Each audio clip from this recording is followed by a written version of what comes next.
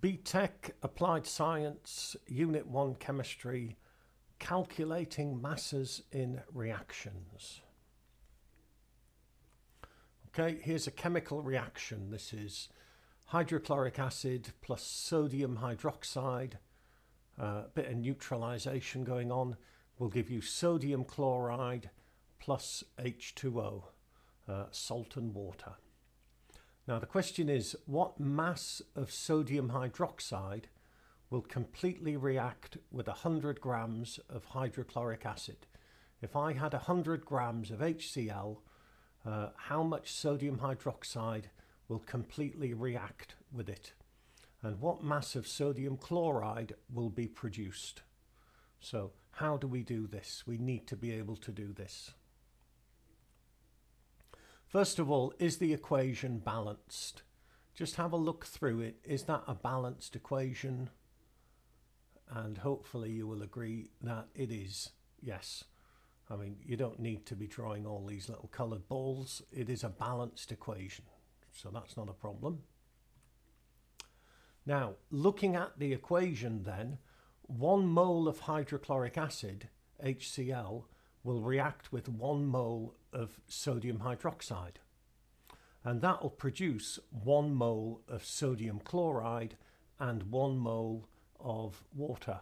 So 1 mole plus 1 mole goes to 1 mole plus 1 mole. Easy. So 100 grams of hydrogen chloride, HCl, how many moles is that? If we know how many moles that is, then we know how many moles everything else is, because it's the same. It's the same ratio. So let's work out the molar mass of each of the compounds.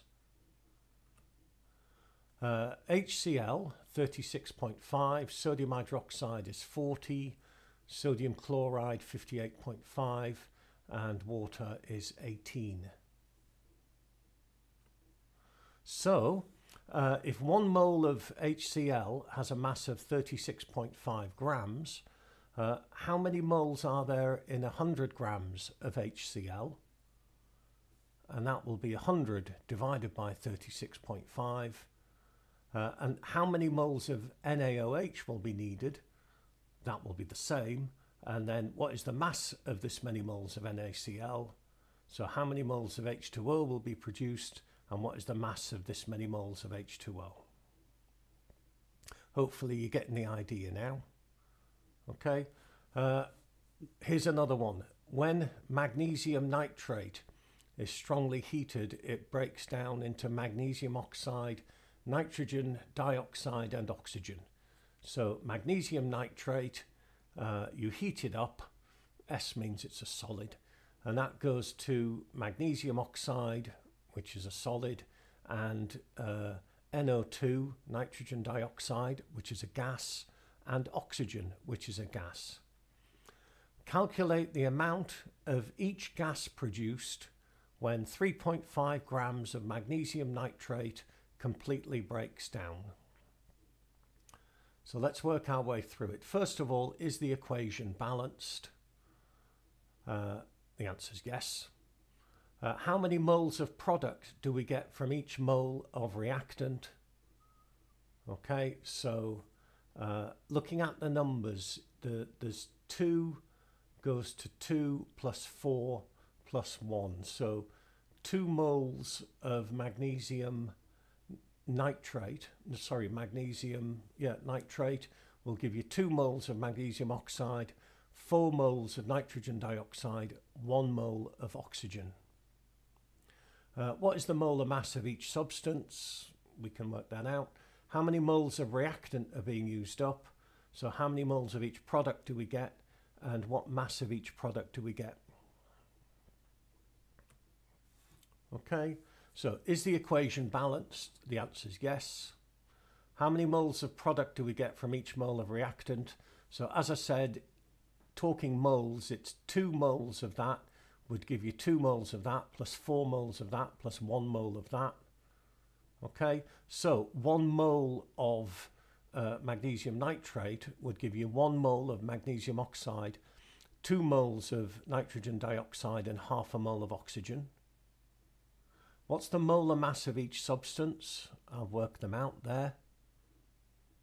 How many moles of reactant are being used up? Well, if it's 3.5 grams, then 3.5 divided by 148.3 is 0.0236 moles. Okay, how many moles of each product do we get? So 0.0236 moles of magnesium oxide, double that, twice as many, 0.0472 of nitrogen dioxide, and half of it, 0.0118 moles of O2. And then, now that we know the number of moles of everything, we can work out the mass of everything. And here's one for you to do.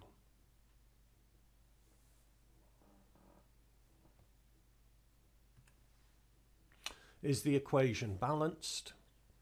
Check that it's balanced. Should be. How many moles of product do we get from each mole of reactant? Look at the numbers at the front. So 2 goes to 2 plus 4 plus 1. What is the molar mass of each substance? How many moles of reactant are being used up? How many moles of each product do we get? What mass of each product do we get?